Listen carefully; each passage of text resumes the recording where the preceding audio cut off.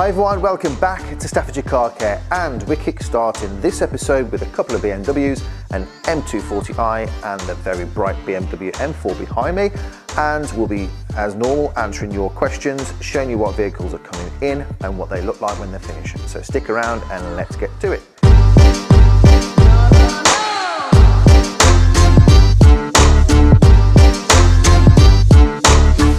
You may be in a position where you're looking for some protection on your car, whether it be a new car or a used car. And on our website, you can go over to www.staffordshirecarcare.co.uk and you can go to the Get Quote section.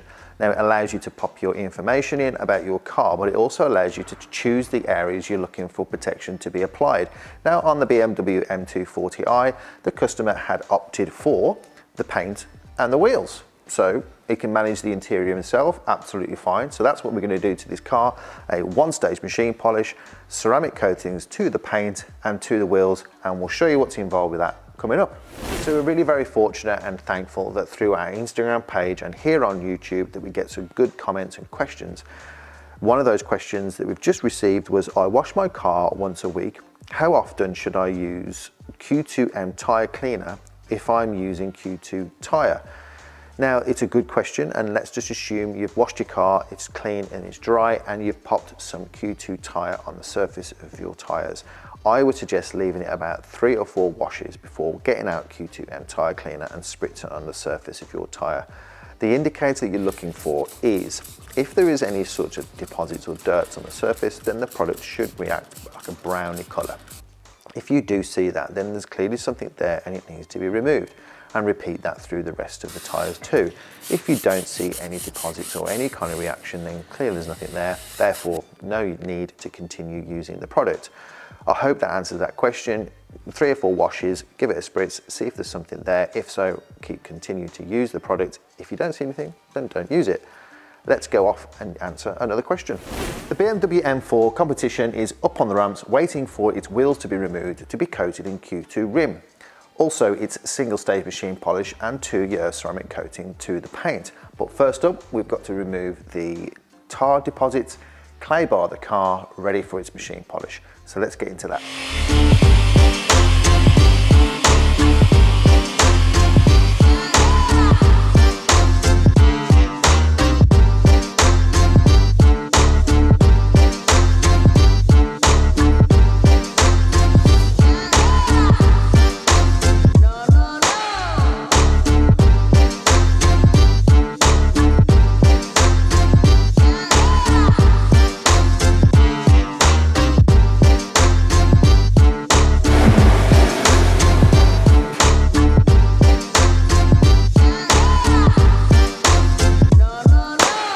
This is the BMW M4. It is now finished after its one-stage machine polish and ceramic coating to the paint, inclusive of removing the wheels. Calipers and arches have also been coated too. This is what the car looks like now it has been finished.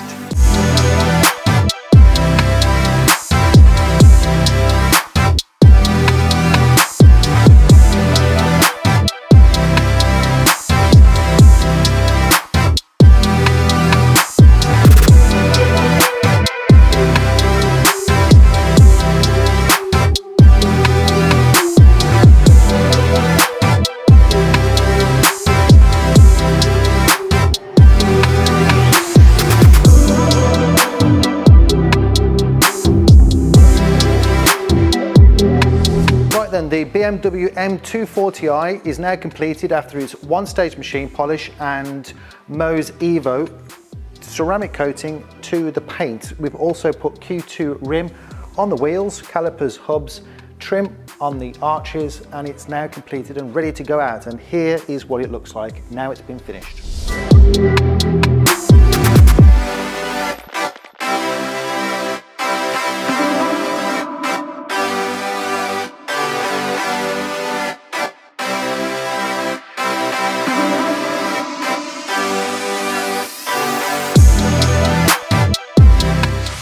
Electric cars are becoming popular to ceramic coat here at Staffordshire Car Care, possibly because of the fact that people are keeping them for a longer period of time.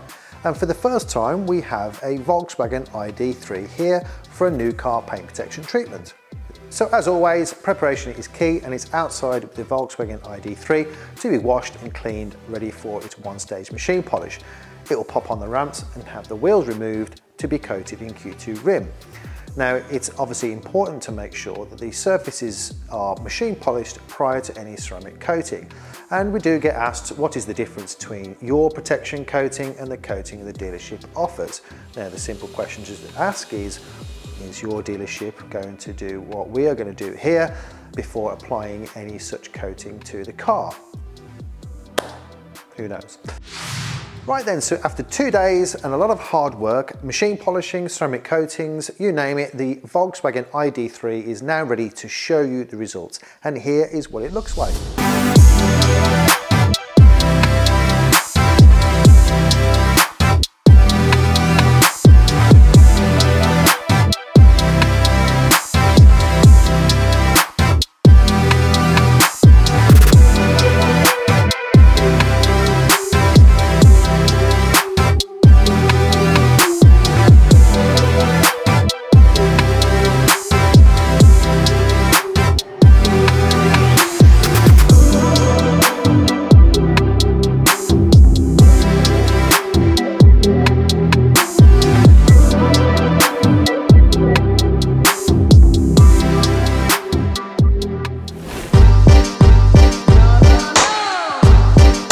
So that's the Volkswagen ID3 all finished after its new car paint protection treatment, and it's over to the BMW M4 competition.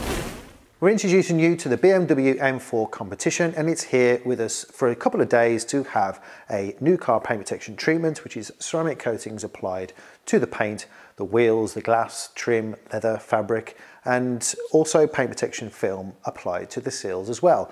And as you can see, it is a little bit dirty and grimy. Why? And that's because we asked the owner to not make contact with the car or wash the car between taking delivery of it and it arriving with us to carry out the protection treatment.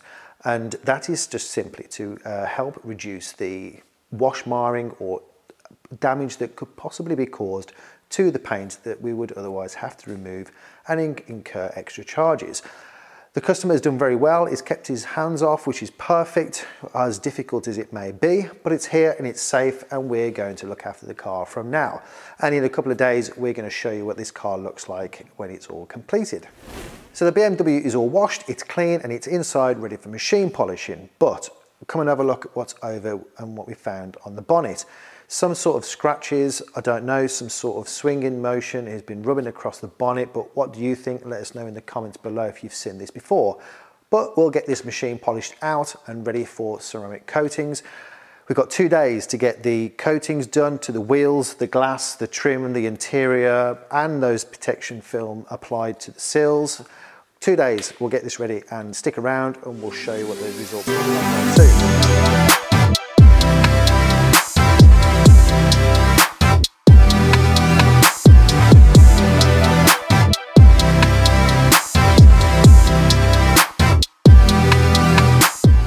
So let's go over to another question, and the question that we got asked was, do we apply a ceramic coating prior to paint protection film or after applying paint protection film?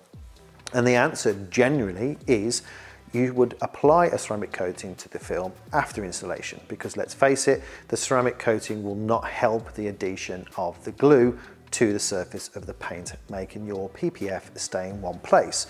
But here we use Gion paint protection film, which already has a ceramic coating applied to the film at the factory stage. So we don't have to add a ceramic coating on top of the surface of the film. So I hope that answers that question. We would or should apply a ceramic coating on top of the PPF, not before. So the BMW M4 competition has been with us now for 3 days, and it has had a new car paint protection treatment.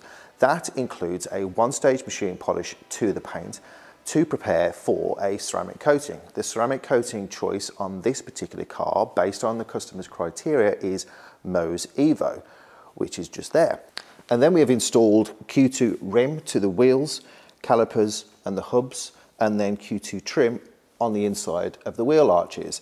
And as normal, that will help when pressure washing the inside of the arches to remove all that dirt and grime. It's going to come off nice and easy. So on this gorgeous interior and this colour combination, we've installed Q2 leather coat to the leather, and we've installed fabric coat to the fabrics, and that is going to help maintain the interior, making it easy to clean and repel those spillages and dirt that you may get on the interior. In addition, what we've also carried out on this car is paint protection film to the sill areas down below. That is going to help with the rotation of the wheel, flicking up small stones and rashing the paint on those lower sections. That completes the treatment on this BMW M4 competition, and this is what it looks like now it has been finished.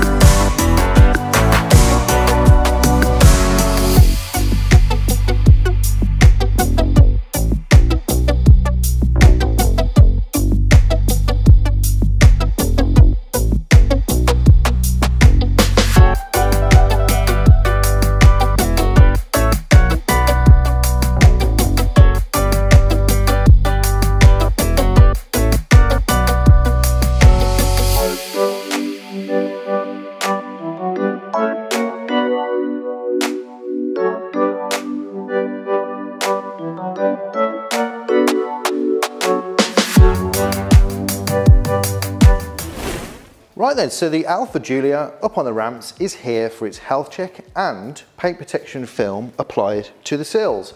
The customer has drove away, experienced what it's like to own the car for a few weeks and realised there are and is some vulnerability to road rashing happening to the sill area, just inside of this section, just here and down the side.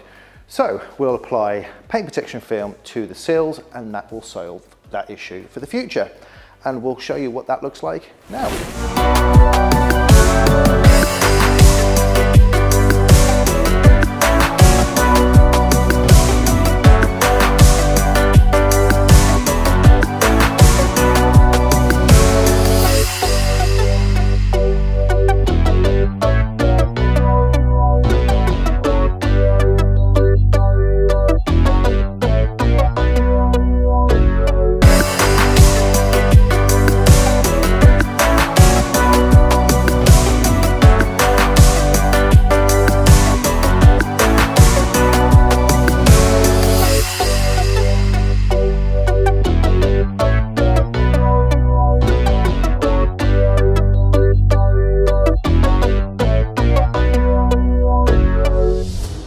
So my daughter's here, yeah.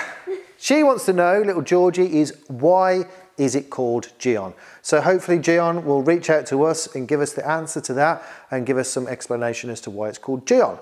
If you have a reason or thoughts to know why it's called Gion, let us know in the comments below. Right then, so we've reached the end of this episode. Thank you ever so much for watching. We have some cars to crack on with next week, which is the Defender behind and another BMW M4 competition here with us. Don't forget to look out for the upcoming video of the Toyota Yaris GR. And thank you once again for watching. Don't forget to subscribe, click on the icon bell button to be notified when our next video is uploaded. Once again, thank you very much for watching and we'll see you again soon. Cheerio.